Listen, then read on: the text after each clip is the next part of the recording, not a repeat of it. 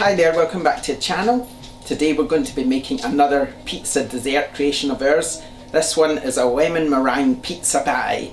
Now this uses lemon curd, marshmallow. It's not marshmallow quite, it's marshmallow fluff. Now you can make this at home, it's quite easy, but I figured that if you want to copy this recipe you might not be bothered to make it at home, so I just decided to buy some. This one's called Marshmallow Fluff, as you can see. I'm just using standard lemon curd. We'll also be using some meringue nests and some limoncello. So let's get started. Now the first thing we're going to need to do is put the pizza in the oven. We're not going to put anything on it yet, and just half cook it. 1, 2, 3. Okay, so let's go put this in the oven for a little while. We just we don't want to burn it as such, but we just want to firm it up and get it ready. So as we say, just put the pizza in, let it cook for a little while.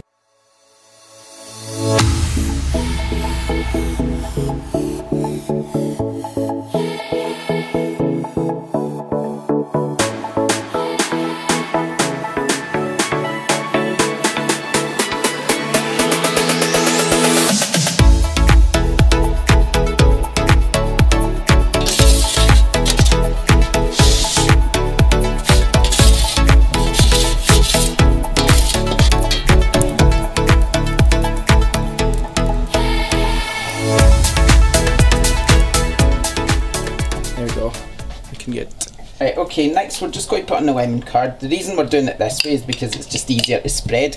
If you did put the lemon curd on the pizza before you cooked it, I've tried that as well, and to be honest it works absolutely fine.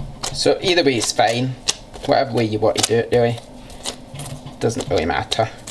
So just what you want to do here is just make sure you get the lemon curd all around the pizza. Of course we're going to be using quite a bit because this is about a 10-inch pizza, so we just want to get it all the way around,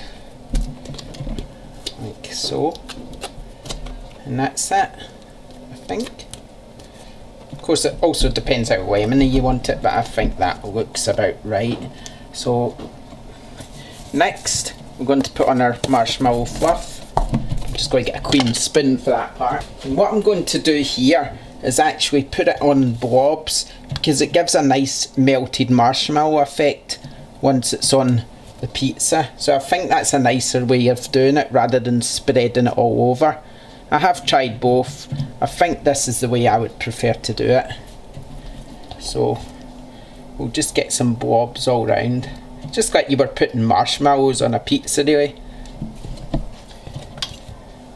And what we're going to do next, once I've done this, is put it back in the oven for a little while, just to brown off the marshmallow and give it that real nice lemon meringue pie effect. So it's very sticky, I have to say that about it. There we go. And we'll probably just try and move that bit over a bit, and then we'll put one more here. Okay, that'll do, won't it? That'll do. Lovely. Lovely. I'm just going to move that over. Right, make sure it's even throughout the pizza and a bit in the middle, because why not?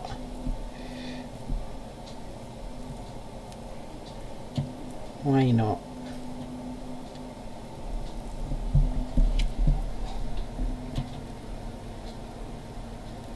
There, that looks good to me.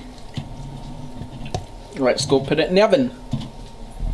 Okay, so what we're doing here is we're not actually putting the pizza on the floor of the oven, we're actually holding it up to the flame to toast the marshmallows.